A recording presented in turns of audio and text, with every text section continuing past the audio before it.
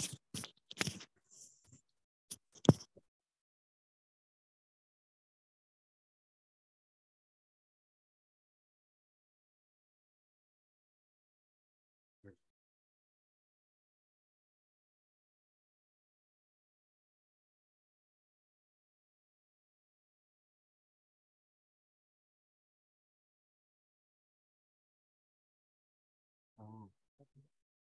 no.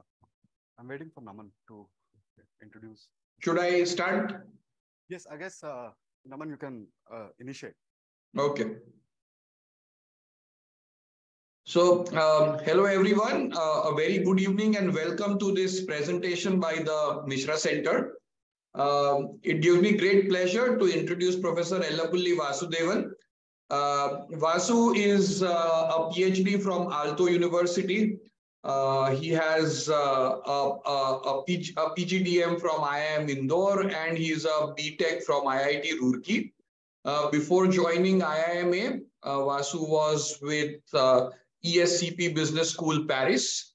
And we look forward to this very interesting presentation by Vasu.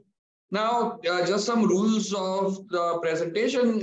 If you have any questions, please put them in the chat window and I will moderate those questions and present them to Vasu. Okay. And if possible, we can try to have a slightly more open Q&A after the end of the presentation. Vasu, is that fine? Yeah, it's perfectly fine. Yeah. Okay, perfect. So without much delay, I will hand over the reins to Vasu. Thank you, Naman. And thank you, Sanket and Kapil, for putting this together and asking me to present this paper. So the background of this paper, so it's with my co-author is Denise, who is at HK University of Science and Technology right now. We have a history. So Denise was graduating his PhD when I entered. So that's, we're both from Aalto University. So that's our connection. This paper is personal to both of us. It is sort of, both were investment bankers at one point in time. We both had experienced grueling work hours.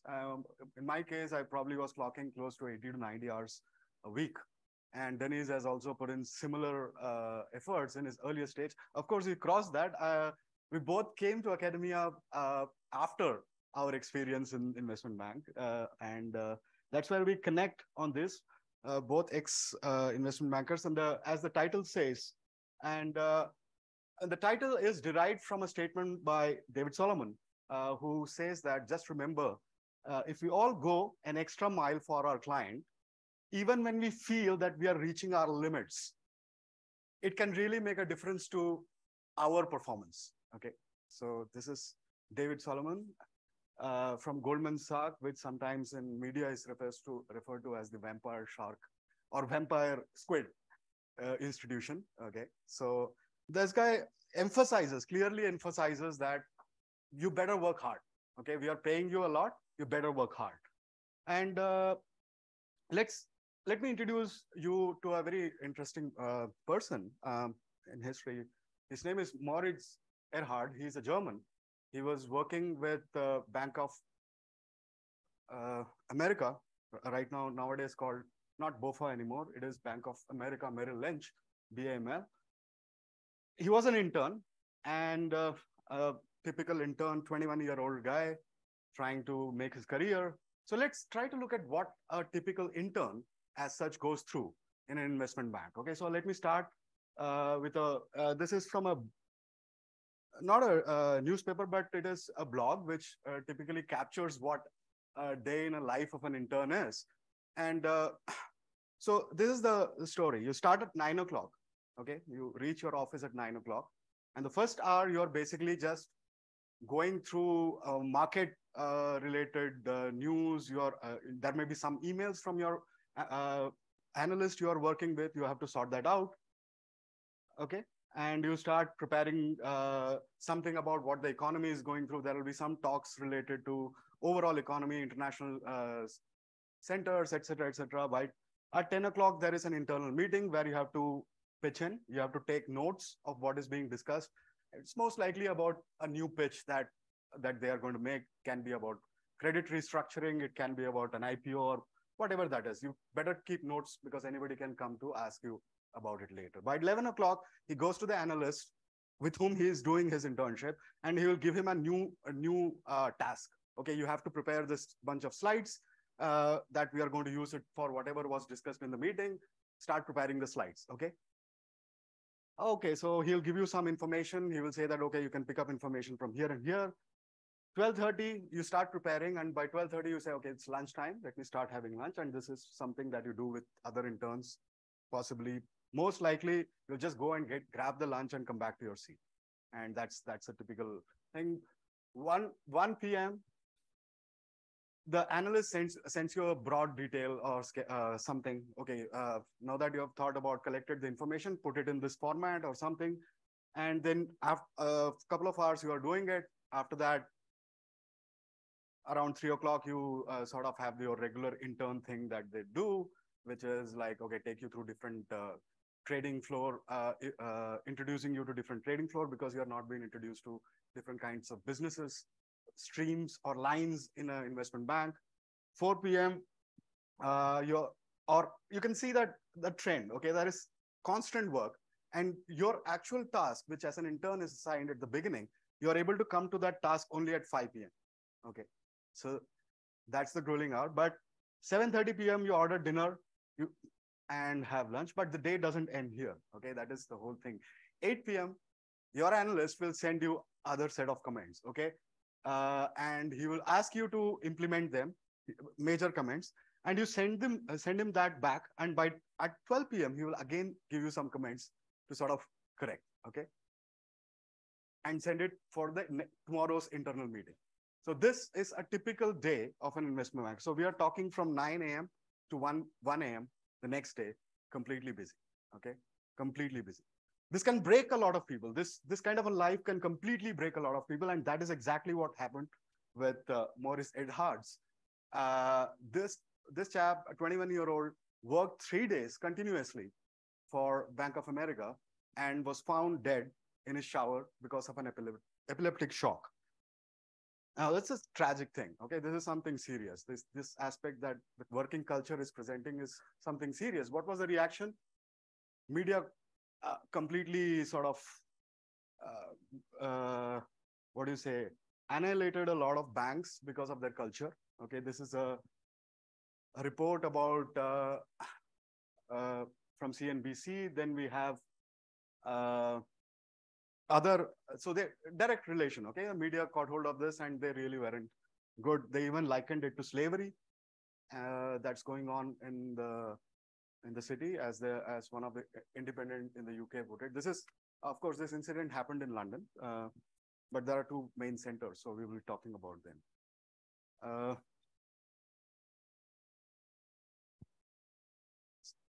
And again, name calling, spotlight on working culture of bank. Everybody knows that there are problems, but there was this event sort of like just opened up a box for the media to directly attack the banks, and there was a call for a reform in some sense.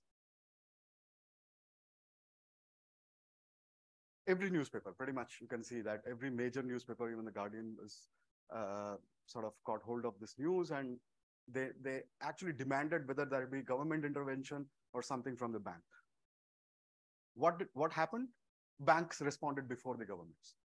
What they did is they said, okay, fine, we understand the problem. So what we are going to do is we are going to reserve the weekends. Okay, we are going to say, junior analysts, please don't come on weekends, and we will come to what their weekends definition is. Okay, so as I was saying, the vampire squid bank, as it's been called since 2008, this was the initiator. Goldman Sachs comes in and says, you already see some incentive there, right? I think, why would they jump in and suddenly sort of say, we understand the problem now, we are not asking people to not sort of don't come for work over the weekend. So Goldman Sachs comes and says that, okay, we are making sure that junior bankers will not work on Saturday. They are not saying anything about Sunday. So, but Saturday we are going to give them off. This followed. Bank of America came in. Other banks also jumped in the same bandwagon.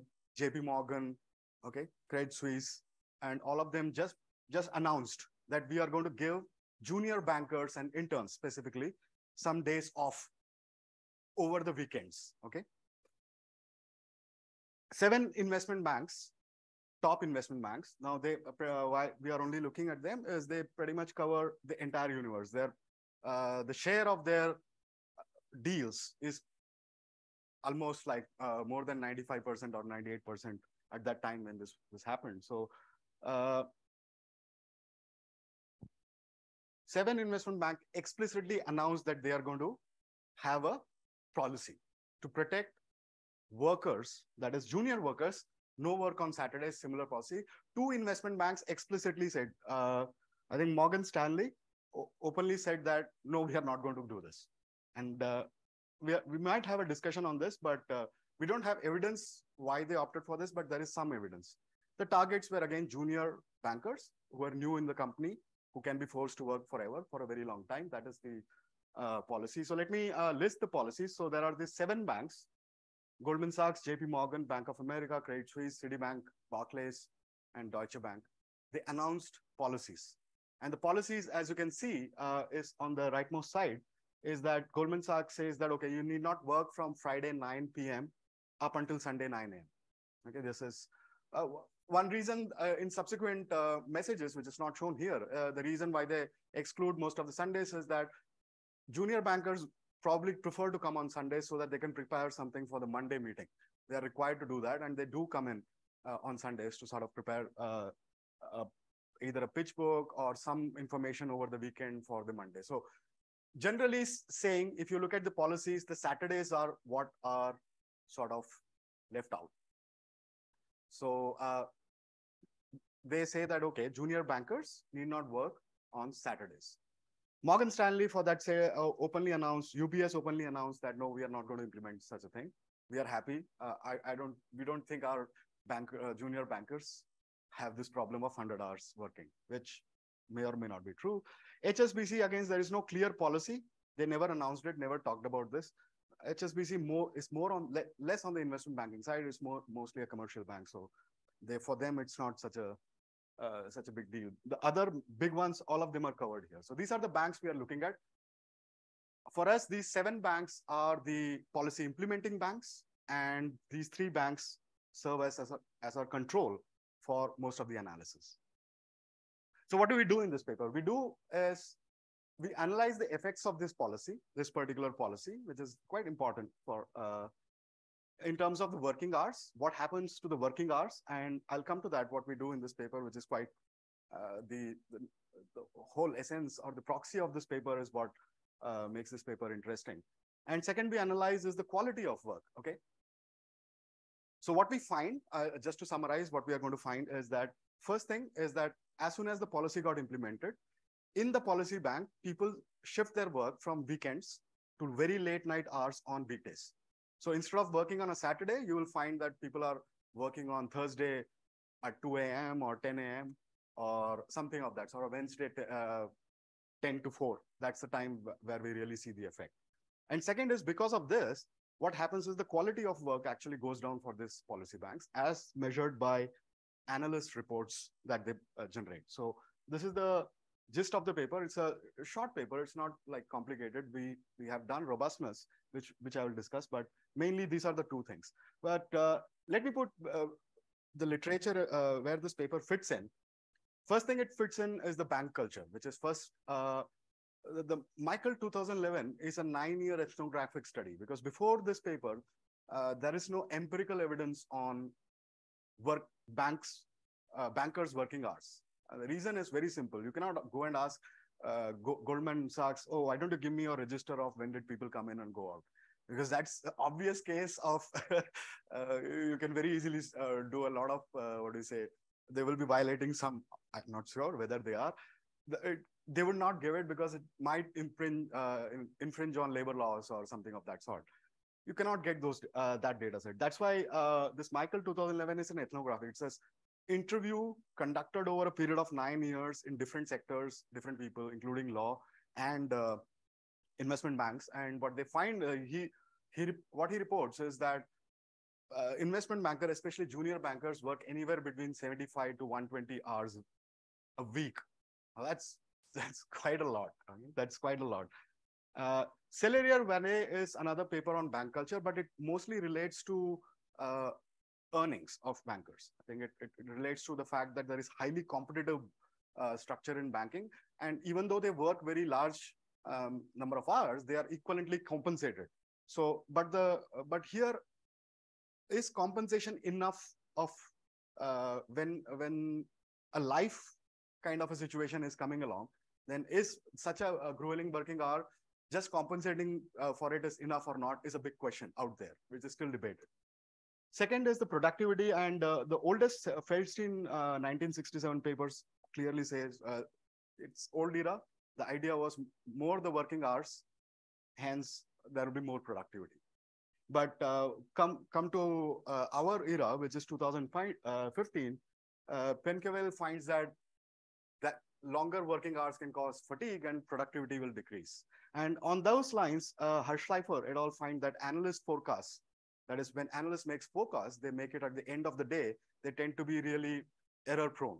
They tend to hurt more, they have more errors, and they just issue a number which is rounded out. Those kind of things they find, that is the fatigue is playing out into their forecasts.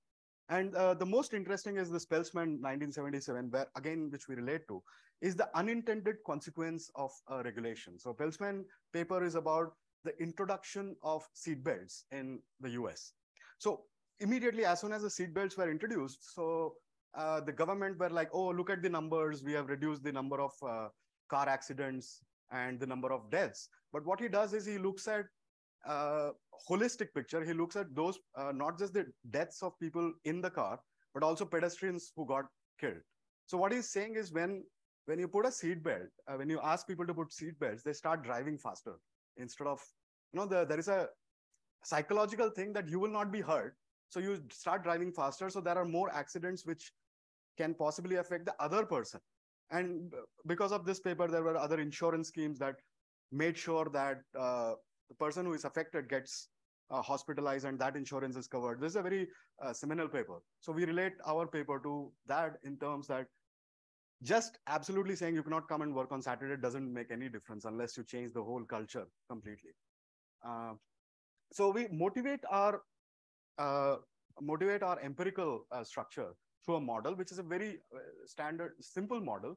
So what we assume is, let us say there are 2 days of work.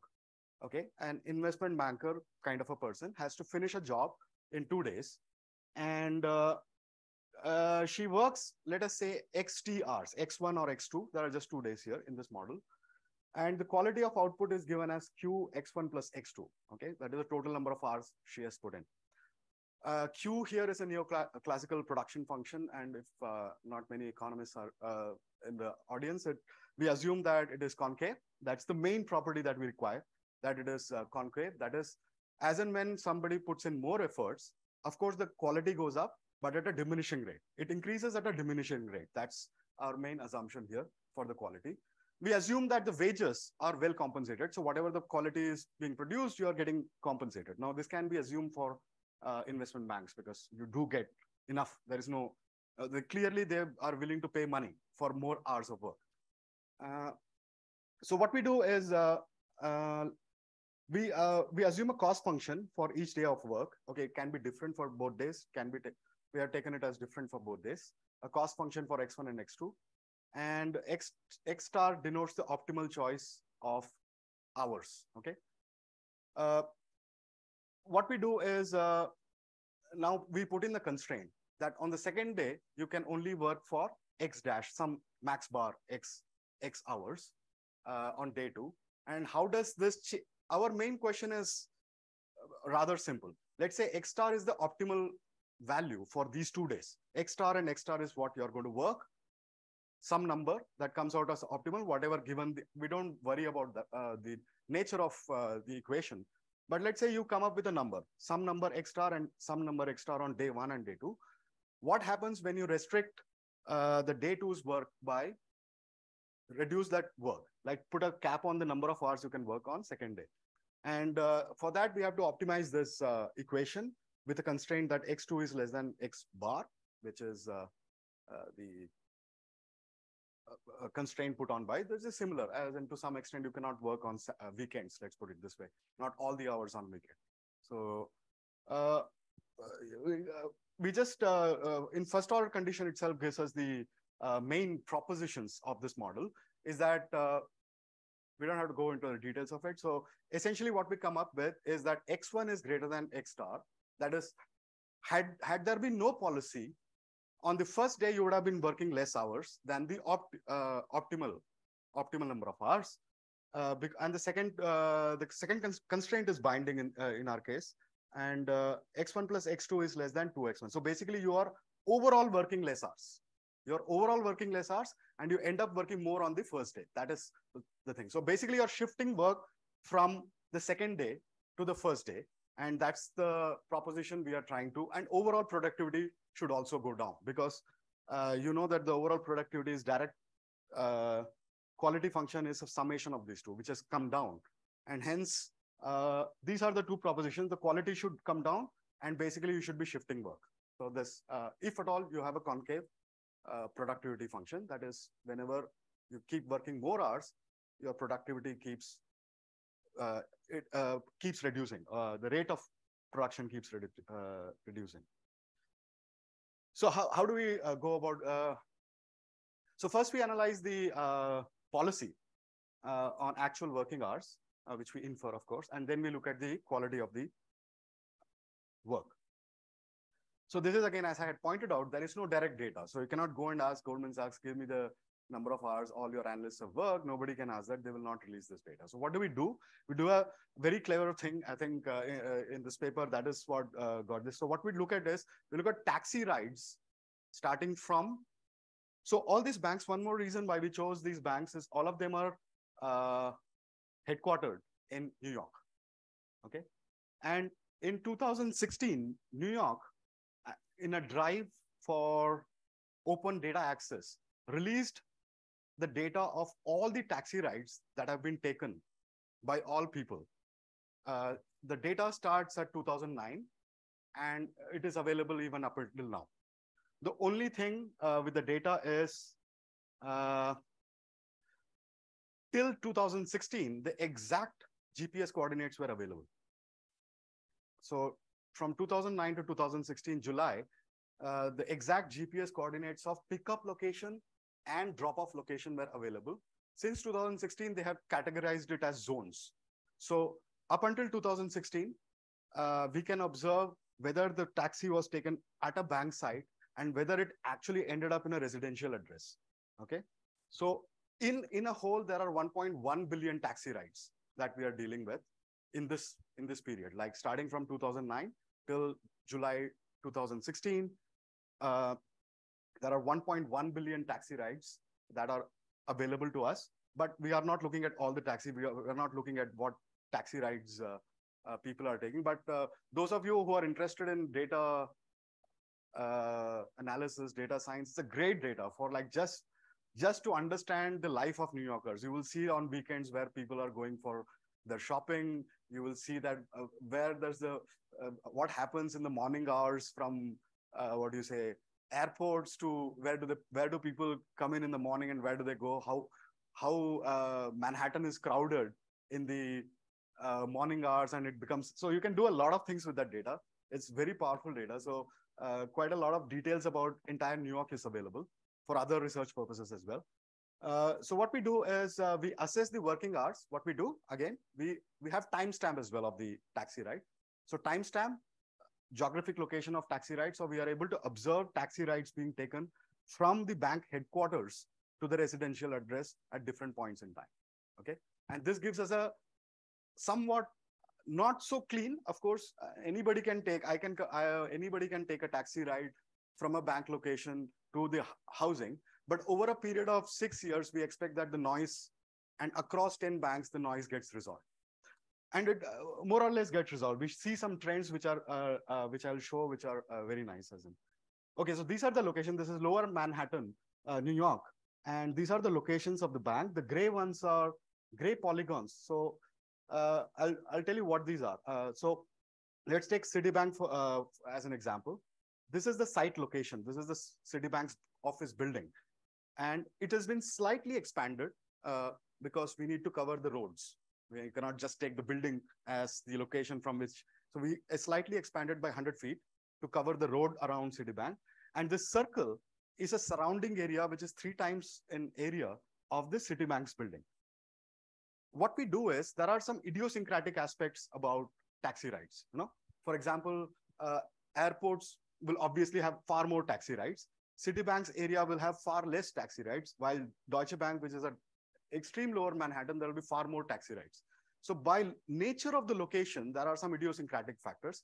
And how we deal with it is we sort of look at the taxi rides from a bank location, which is in excess of its surrounding area.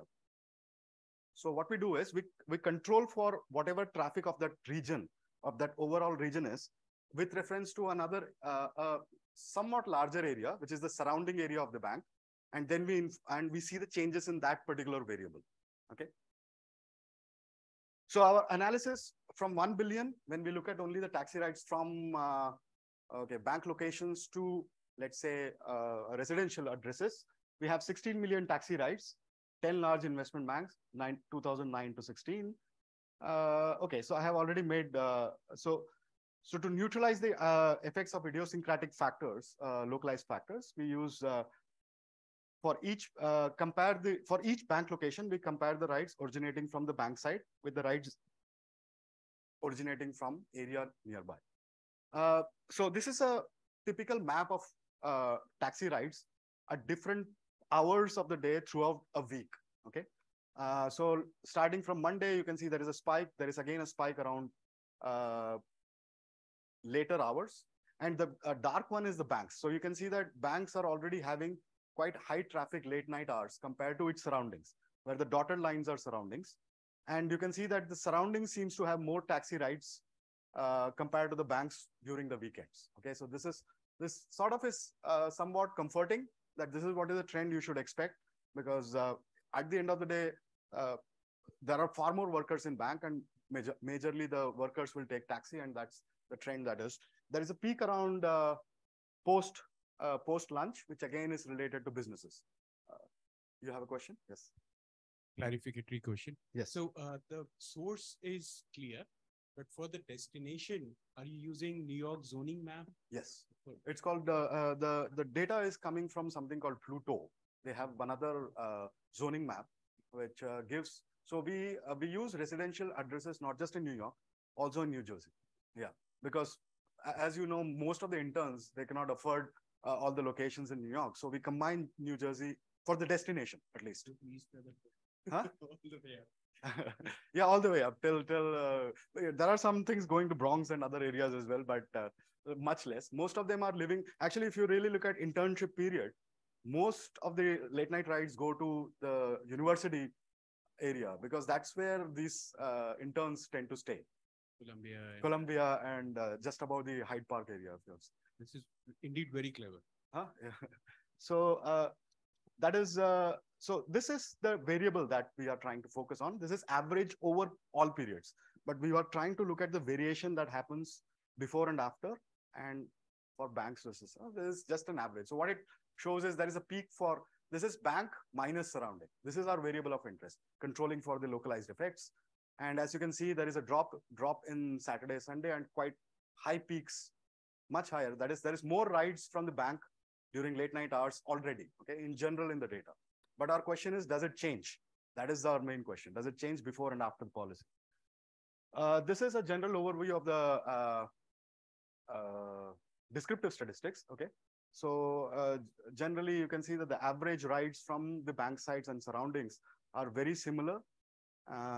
Tip percentages, again, someone wants to do a study, it is 19.18, but as you, it's quite regularly a rounded number, because obviously you'll either go for 20% or something. So, and what else we can observe in this data is, yeah, it's typically the median number of people is just one. There is one guy taking a ride most of the times in the data set. All right, so here is our first main result. So what we have here is the 3 explanatory variables, which is an indicator variable for policy bank. Okay, so 7 banks. with reference to the three banks. The three banks have zero. Post policy is a period whenever these people announced it's a slightly staggered, this data set. That's why whenever we put weak fixed effects, this doesn't go away. So ideally, if all of the policies were implemented at single date, then this post policy variable should go away when we have fixed effects. But it doesn't go away because the policies are implemented in a staggered manner, I think. So first was announced by Goldman Sachs, then the last one was announced by Deutsche Bank 6 months later, close to April 2014. And most of the policies were close to 2014, 2013 end and 2014 beginning. Our main variable of interest is policy bank cross post policy, and the dependent variable is excess percentage of rights at particular hours, measured as a percentage of the total rights in a week. Okay, so what we see as main thing is for policy banks, after the policy, you can see that there is a drop in the Saturday rights. Now, how we interpret this particular result is that the policies, as you would have noticed, for many banks is like it starts at 9 and goes on till, yeah. But on Friday, people will most likely hang around without any notification. They might say that, oh, I'm going to a bar later on or something of that sort. So there you can see some hangover effects coming up because the policy gets implemented at a particular point, but people are probably staying. But our main variable of interest, or that is the main number of interest is this one, which is negative and quite significant. So what happens is after the policy, for the policy banks, the number of rights taken on Saturdays does go down. Okay, so the policy is sort of working. Okay, now let's look at what happens to the weekday rights. Huh? So on the weekdays, late night hours, so we start from 6 p.m.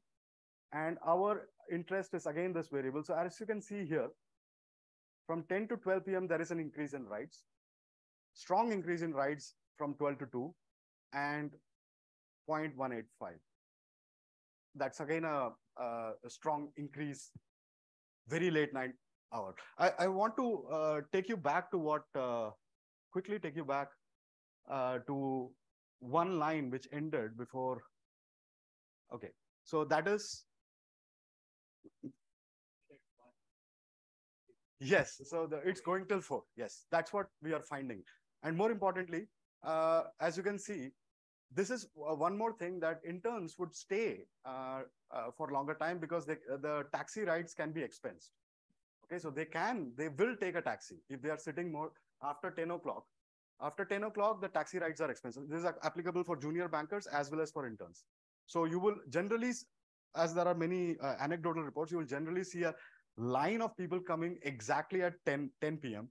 out of the banks. Because after that, any ride you take, taxi ride you take, will be reimbursed. So we can be somewhat sure that whatever these taxi rides are happening at late night hours are actually investment bankers. They are not just random people. They are more likely to be investment bankers because there is an incentive associated with it to be yeah.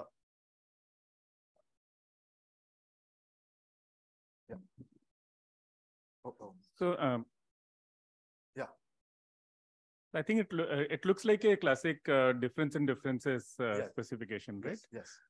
So to some extent, it's a D and D and D to be more precise because of the.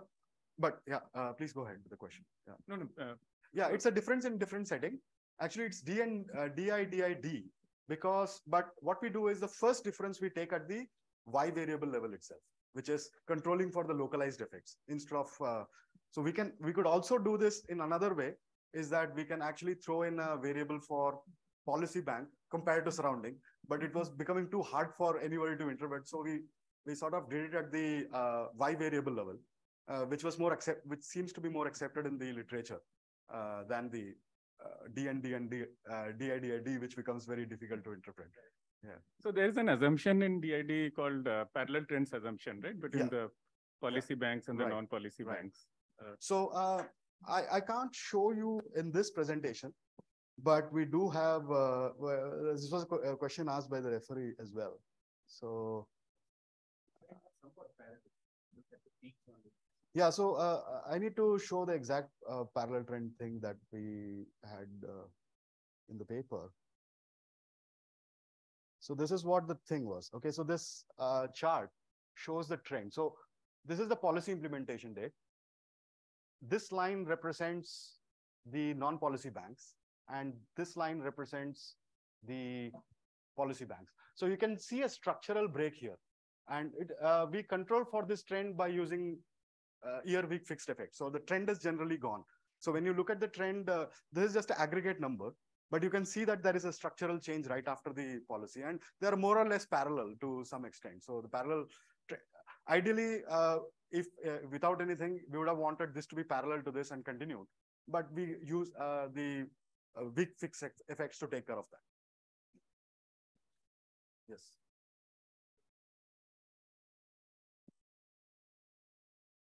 It's staggered DID, right? Yeah. So your control group keep changing. Basically, your treatment group keeps changing. Like first of the bank implemented this in November, right? So at that point of time, that's your treatment group. Yes. But later your treatment group gets added because the other bank is also getting introduced. And I think there is a recent JFE article which talks about that there is this problem in staggered DID. Actually, the problem here is not that large because see, since the first one was Goldman Sachs, it implemented in September. November, I think. And by January, 6 out of these 7 banks are done. So within 3 months, the time period we are looking at is 6 years. And it is almost from a week, the number of weeks point of view, it is just like 10 weeks time. And so we can even exclude that thing that doesn't change anything. So we can just remove from start to end. We just kept it because we want let there be data. This is not a concern. This is not a concern for us. When the staggered thing happens over an entire period of the sample, then it becomes a big problem. Okay.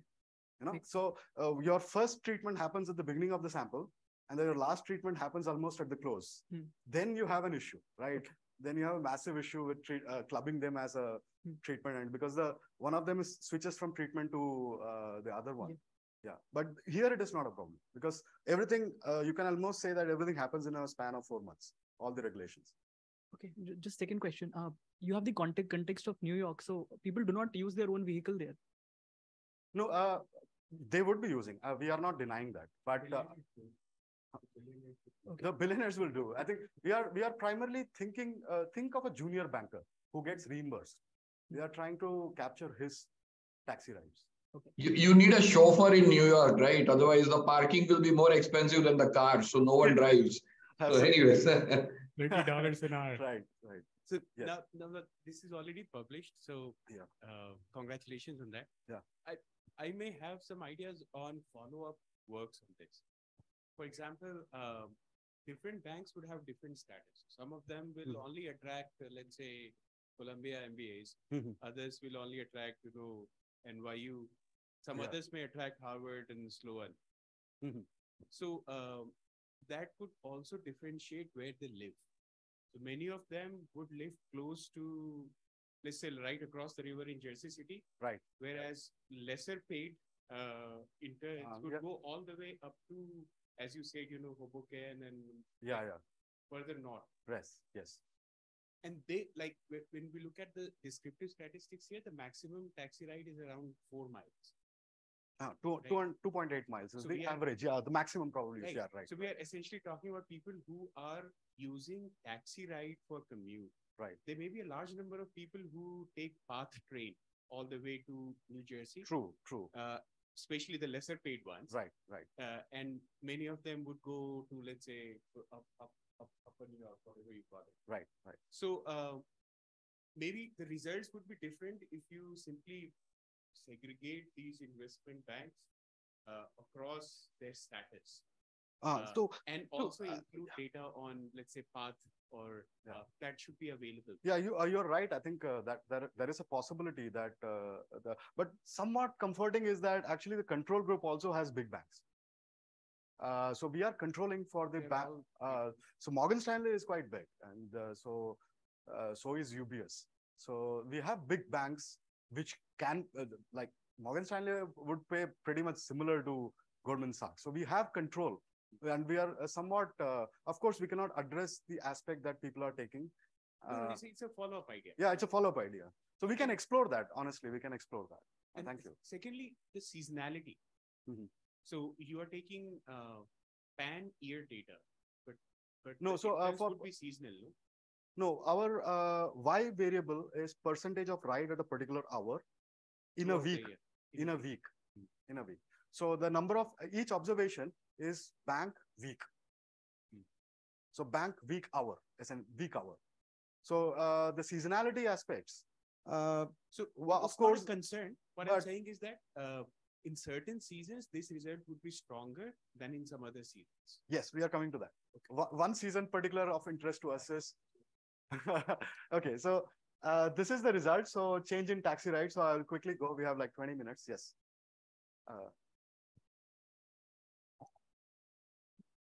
Internships. Yes.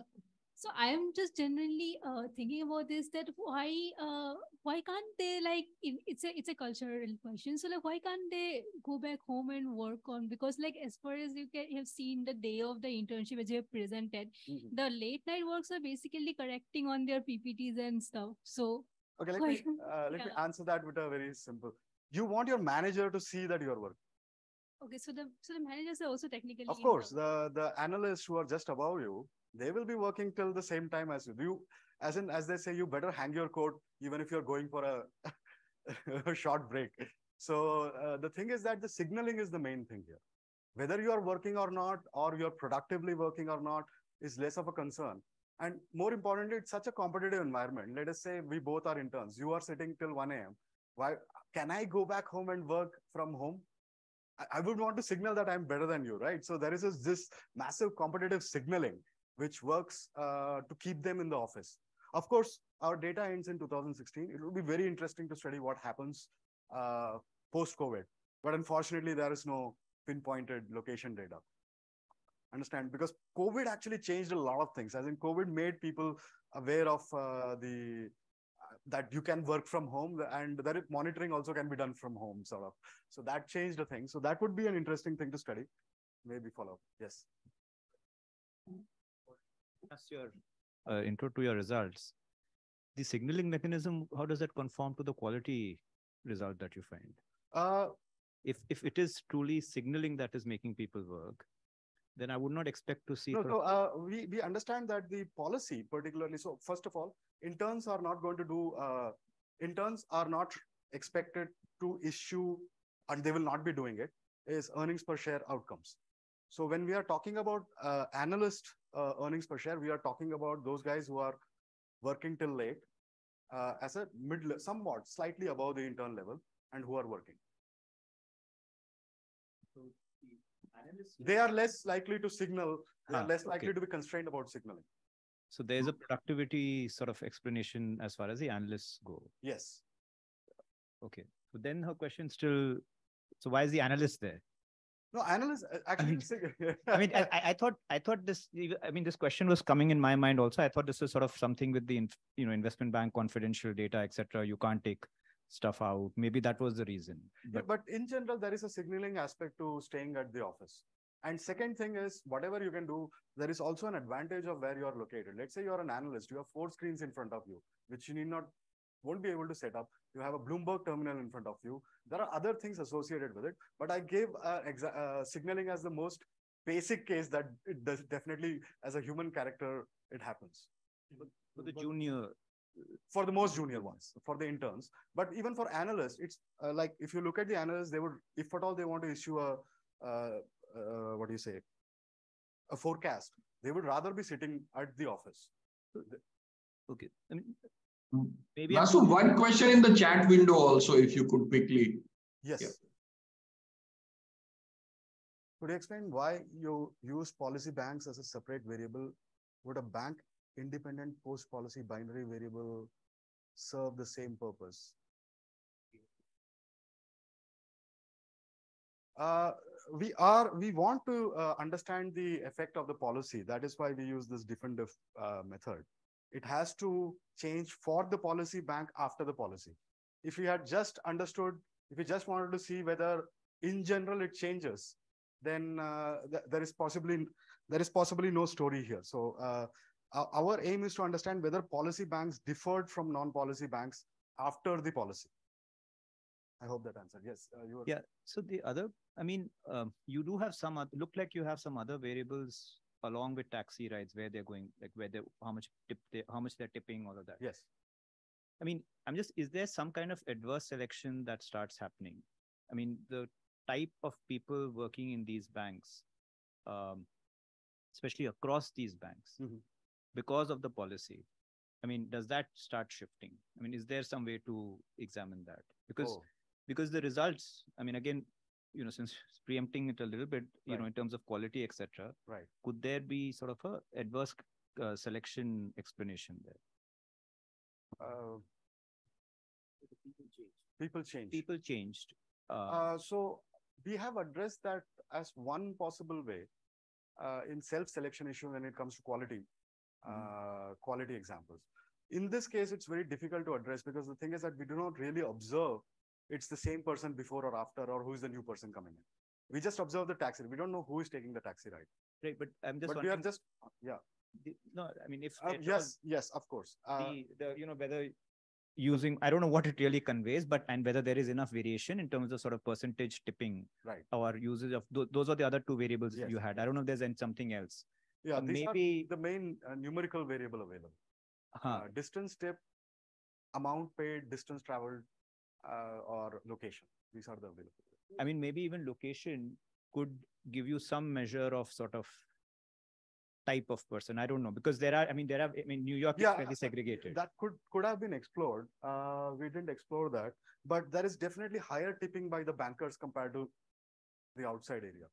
That is there. And what is the tipping rates across these policy bank and non-policy banks, and how does that change? We haven't looked at. Yes, that we haven't looked at. So I think that might give us some information, I feel, about the type of the the type of the individual, like whether that is shifting. Prashant's question as well, like where are they staying, and is there a difference in their income which results in a difference in sort of So from Zillow, for example, you can get like the code level rental rate data. And one examination could be if they switch from lower quality housing to higher quality housing. That's the kind of thing that is right.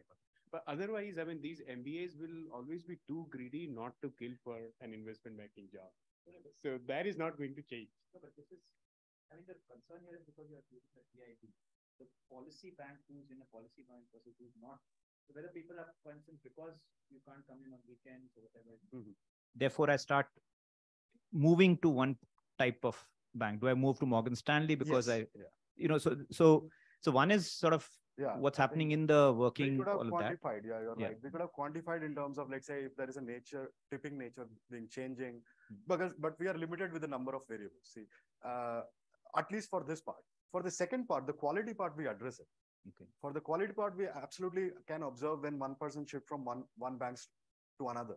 So we eliminate those cases, and for our results. Like it should not be self-selection, right? The policy comes in and I switch from this bank to just because I like working late night hours instead of working on the weekend. Right. I would prefer to work in a policy bank, but we eliminate those cases and still find the results, at least for the quality part.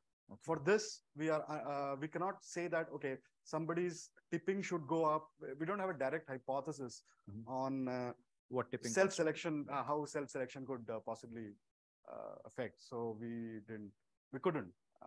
But it's an interesting thought, though. Maybe I'll check it up later. Okay. Second, what we do is so one more result, which I wanted to show quickly, is that we also look at what happens, not particularly seasonal, but what happens exactly at the internship weeks. Okay, how does the shift? So we interact one more variable called the internship week, which is typically from week 23 to week 32 out of 1 to 52. Is the week where typically it starts mid-June, ends in early August or something.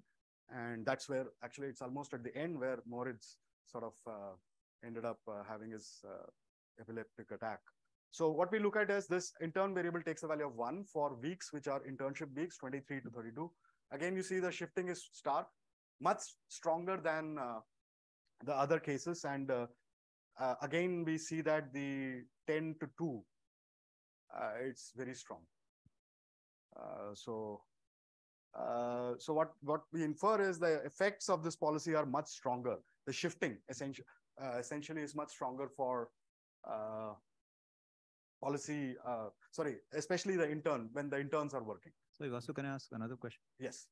How is the policy actually enforced? That's a very interesting question.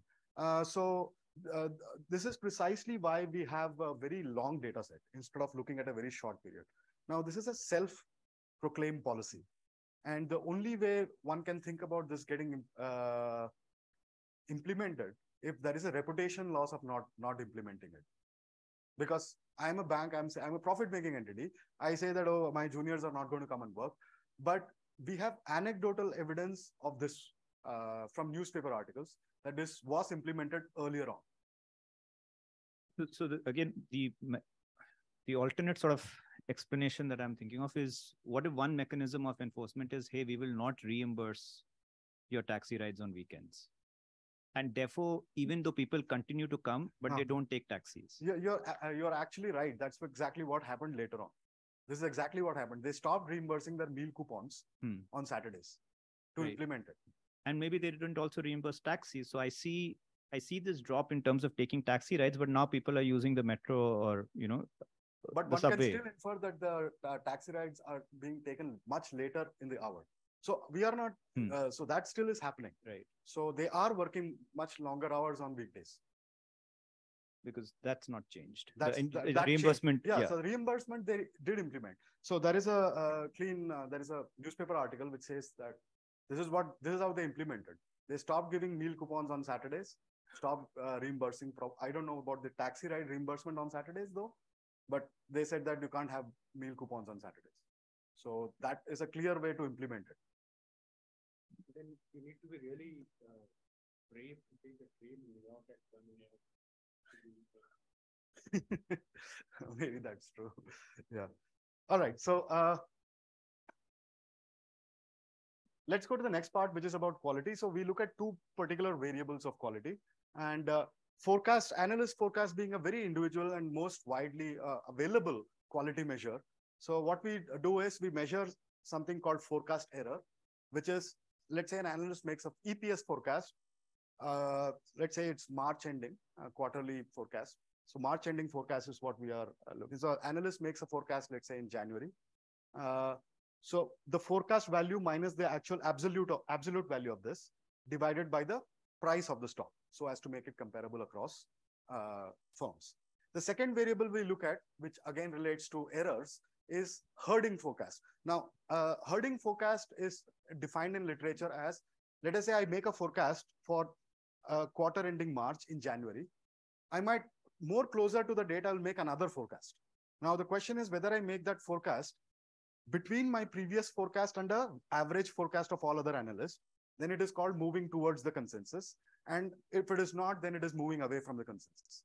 So I made a forecast in January. I make another forecast in February.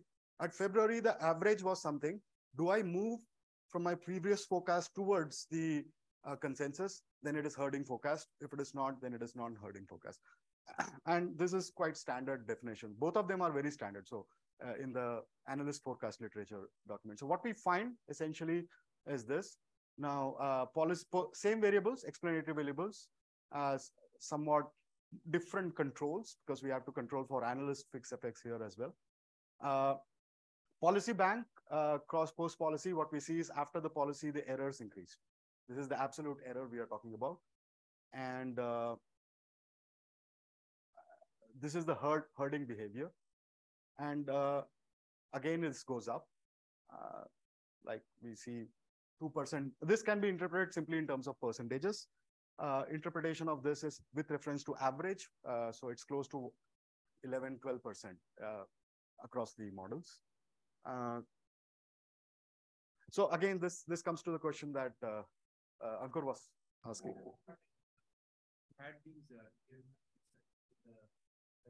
We had year week, which is smaller than that. Year week, yes. So that is year week, which is lower than that. So obviously it's because here the R-square is higher, despite less frequent. Here there are more fixed effects. Actually, there are analyst fixed effects. There we cannot. Vasu, can they use the microphone to talk, please? People are not you. The question, yeah. Yeah. So let me repeat the question. The question was like the R squares are here are higher than the previous one, but here we have more fixed effects to control. And these are taken from standard analyst forecast literature. So we didn't do anything. Just followed them. We just looked at classical papers on this and just used them.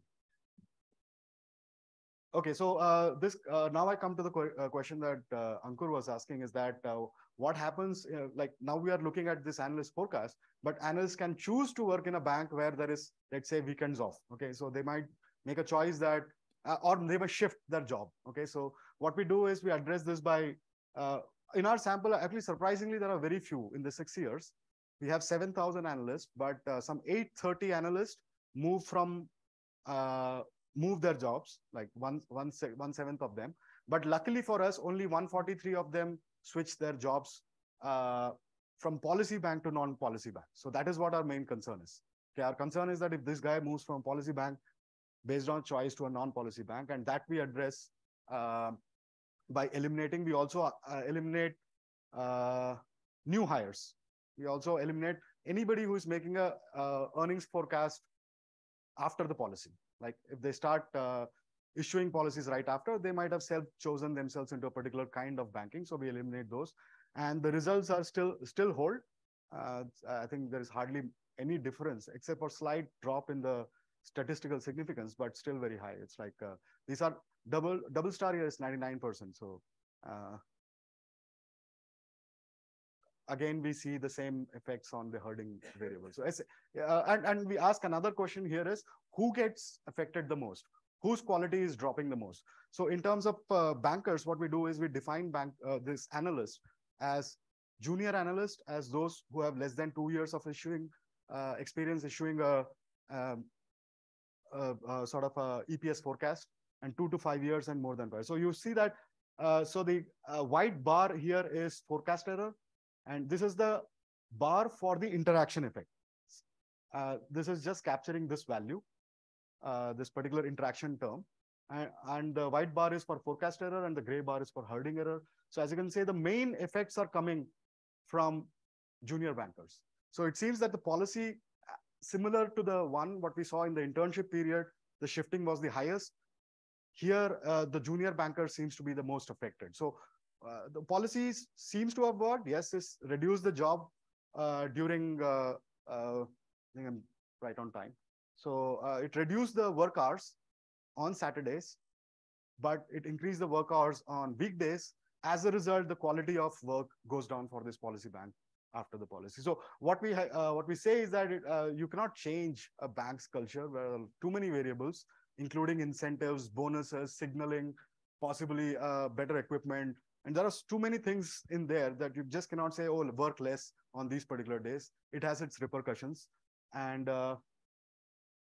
we find that this policy adversely affected the junior bankers who were supposed to be the ones for whom the policy was intended. So they are working far more hours on weekdays than they would have if the policy was not there. So that's the paper. Happy to take any questions.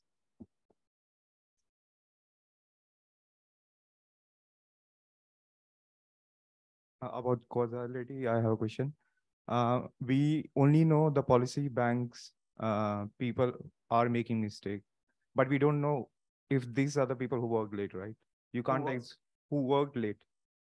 Yes, that relation cannot be made. So you are making there's no causality, right? The cause. So this is not a causal paper. In a sense that what we are looking at is the effect of the policy. The effect of the policy results in higher working hours on weekdays, and the effect of the policy results in lower quality of work.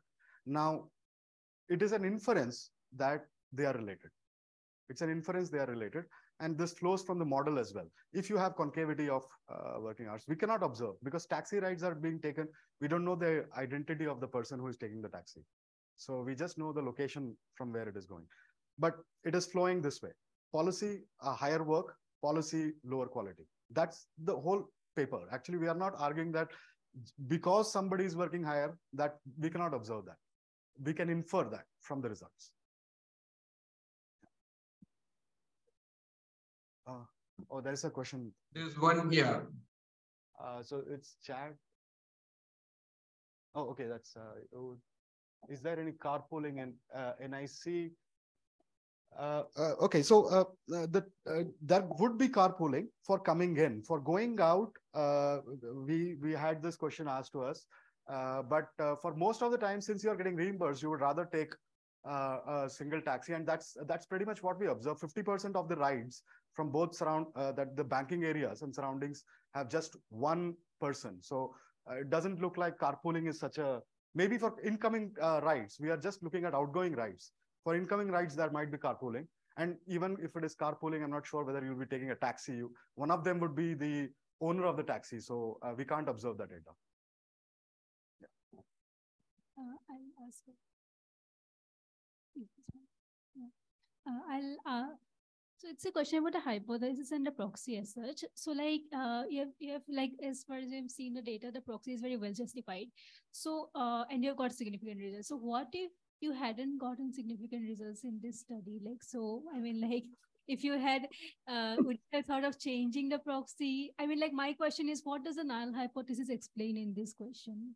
The null hypothesis is that the policy doesn't have any effect. Both the like what? Yeah. Okay. Yeah. So null hypothesis says policy has no effects. Even if you had negative effects, okay, the other way around, then the thing is that they have not implemented the policy very well. Let us say on Saturdays, the ride starts increasing. That means that's a very clear case. You should go and tell the newspaper guys that, okay, they had said this policies was implemented. It seems they are implementing the policy. Okay, so the newspaper guys are happy. The only thing is, what is consequence of that policy is people are working late night hours. So we first started looking at how the policy got changed. Then we started looking at other implications of those. And so this is how our research develops. The questions, you look at the data and then you decide how things you're going to develop. Now, I don't have a clear answer about the data is large. The collection of data is not in our hands. It's a population data almost, so it's not such an issue. The issue comes in when you try to hand collect data or do surveys, and then it fails. Then that question is far more difficult to answer. Yeah. So if you can see this, the quality, I mean, the banks are sort of, by an evolutionary sense, they should be the first ones to be able to see this. Right. And they should have course corrected, right? I mean, yeah, I'm saying, then this tells us a little bit about investment banks also. Right. Because you're saying that, look, there is a sharp decline in quality. Yeah. So these guys are closest to the market. So I think you're right. I think 10% increase, whether it is significant for a bank to make there is an increase of 10% in errors. From a researcher point of view, we are linking it to the fact that the policy had a negative effect. From a bank's point of view, 10% might be just a small thing for them not to change anything economically. So whether changing or an announced policy, now you can even come and work on Saturdays, don't work too late and don't issue too many forecasts or working late in the night. I don't know. I don't know. So you know the culture better. I mean, I thought they chased every cent. Right. So, I mean, so this 10%, is it, I mean, 10% in other contexts is usually, is not trivial. It's not trivial. That's correct. That's absolutely right. But the question is that what is an academically established error rate versus what their clients think is the error rate is completely different. So what they will keep doing their business about, we have made this estimate, and they don't give any background data. They don't give any other analyst data. Now, if the client who is getting this analyst report is able to make out, yes, there was an error last time, it has gone up since the policy. Now, if they are able to, only then I think they will change their. So what I'm trying to say is academics look at error differently compared to what the clients or the bank looks at errors as. It might be that a certain numbers are getting issued more towards the consensus because that's what the banks want. That could also be a thing. So I really don't know. I think it's very hard to say. Too many moving parts. But like this is also about the competitiveness amongst the banks, right? competitiveness amongst, so one in general about factoid from the literature is that over time, one general factoid, I'm sorry. So one general factoid about the analyst forecast literature is that in general, errors have increased over time because there are more players. There is the consensus is getting here and there most of the times, and people are the juniors or the newer ones tend to chase these. We have analyst fixed effects, but juniors do tend to chase the consensus. And in general, the error rates have gone up in terms of analyst forecast. Now, that might also be one of the reasons that a 10% increase might not be, the bank would be looking at it like, okay, everyone has an increase somewhere. But we are looking at it from the perspective of just this policy and this period. But in general, over time, the errors have gone up in terms of analyst forecast. If we measure it the way we are doing, that is actual minus the, estimate minus actual, absolute of that divided by the price. Yeah. To some extent, yes. It's not very clean in that because we throw in, there are two, see the parallel trend assumption, if we are looking at the errors of this regressions, which is because there is a lot of fixed effects here. So the clean analyst error, which is, so a number of things happens with analyst forecast error. One is the timing. One of the variables is the length. The January estimate for a February, March ending is generally has a higher error than a February one. So we need to have a analyst fixed effects to compare these two, right? So without fixed effects, you cannot generate a parallel, you cannot understand the trends, what I'm trying to say. Okay, you would just throw in the data of errors. You will not see a parallel trend there unless you control for the fixed effects. And once you control for fixed effects, then you're comparing just the errors. And errors seem to be having this effects, which is visible. Yep. So my question is, how do you identify the people from the banks, particularly the interns, who are taking the taxi if that bank is located in a crowded area? No, we don't identify interns. We just identify taxi rides. So we have no way of saying that this particular intern or anybody took the taxi. We just assume that since it is in a periphery of 100 feet, there's a typical length of the road around the bank, it must be somebody from bank employee.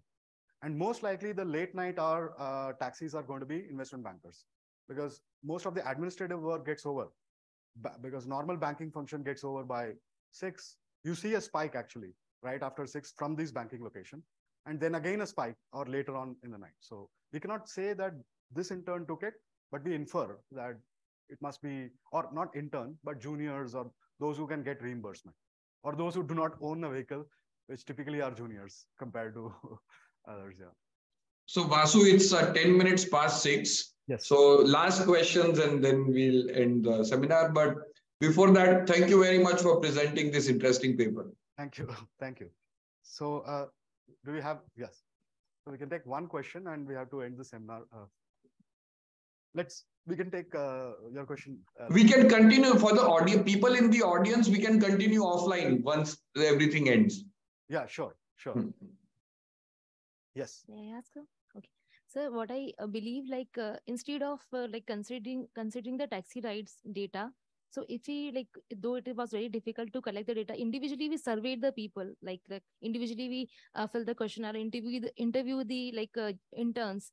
So what I believe, the results will be more varied as compared to the results shown, because so that we can know the exact problems what they are facing after the implementation of the policy or before the implementation of the policy, if we individually interviewed or surveyed the young interns who are working over there. Yeah, you can, but the question is how many of them are going to reveal exact, the questions have to be designed. And of course, that's another project. So what we are doing is we are trying to infer directly from what they are doing instead of actually asking them, because they have their own incentives to answer that may not align with the interests of truthfulness, honestly, many a times. I know Finance Journal will never publish that. Thanks for answering in a different way. Good. So I think We are done. We can close the webinar. Yes. Yes.